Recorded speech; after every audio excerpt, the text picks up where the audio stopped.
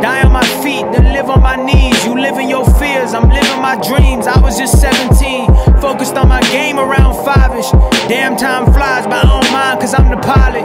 Definitely had turbulence, week-long Molly binge. Luckily that got old quicker than the floppy disk. And I ain't gon' lie, I fell for girls that I shouldn't have.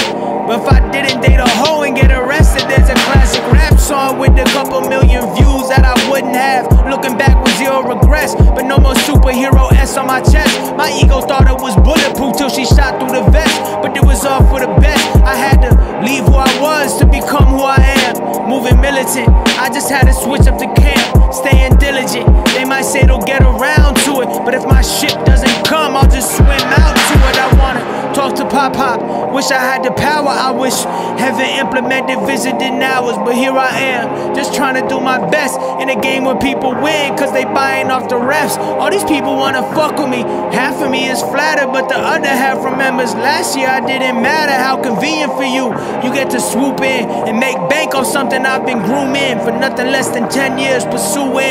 Childhood fantasies like Mike Jackson, believed in myself, that's when real life happened. Goliath is looking more and more like David these days, and depending on who you ask, I'm getting famous